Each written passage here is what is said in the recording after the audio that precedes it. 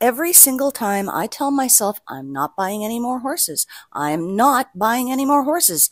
Every single time this happens. Okay, guys, listen up. You have a new family member arriving, and he's little, and I need you to be kind to him, all right? Don't be mean.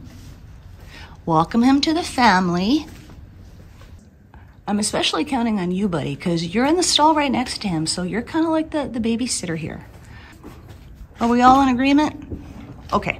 Are you going to be a good babysitter? Yeah, you got a little buddy to take care of. Yeah, there you go. Perfect.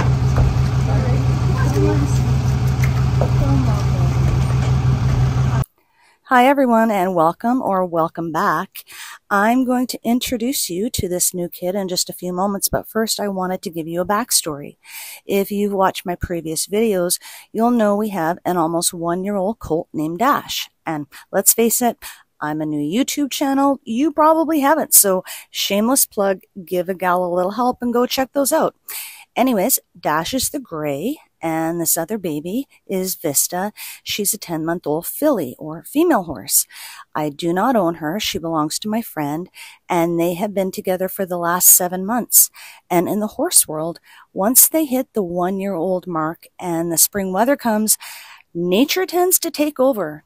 The raging hormones kick in, and that could result in a pregnancy, which is what we would never want at such a young age. They may be old enough to reproduce, but it would be dangerous to breed them at such a young age, so now they need to be separated. These two are the sweetest babies you've ever seen. It breaks my heart to separate them. They're like brother and sister. They started out in this tiny herd, and Dash was the first to be weaned from his mommy Diva. And when Dash got weaned, the other mare, Rain, Vista's mom, adopted him. Eventually, the 4 became 2, and now it's almost time to have them go their separate ways. Horses are herd animals, and they need to be with other horses, so we had to figure out what to do about Dash and a companion for him. We own and breed thoroughbreds, so after weighing all of the options, we turned to the mecca of thoroughbreds, Kentucky. And there at an auction, we purchased Morgan. Now, we live in Western Canada, and it's about a 2,500-mile journey for Morgan to get to us, which took around 4 days with stops and transfers. We were so excited to meet him and couldn't wait for him to arrive. He came off the trailer like a dream, and the shipper said that he traveled really well. And as I got to meet him for the very first time, I could tell I'm going to be able to fall in love with this kid really easily. He's a sweetheart. I could tell right away that he had been handled and had had good early training, which is a big plus.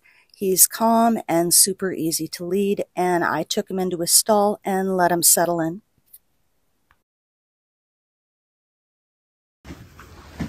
Well, he's settling in beautifully. He's been so calm. He's not had any anxiety. He's peeing, he's pooping, he's eating his hay, drinking his water, eating his dinner. It's fantastic. This is exactly what we want to see. He handled the really long trip from Kentucky to British Columbia really well. The head of the welcoming committee is doing a great job. These two seem really enamored with one another. It's so cute. And we now have a very sleepy boy on our hands, which is completely understandable. It's been such a long journey for him. So we're going to turn off the lights, let him get some rest, and check back in tomorrow to see how he's doing. Good night, everyone. See you in the morning.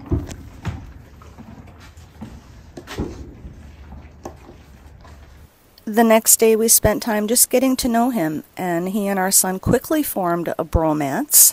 Remember I said it was going to be easy to fall in love with this kid? This is why.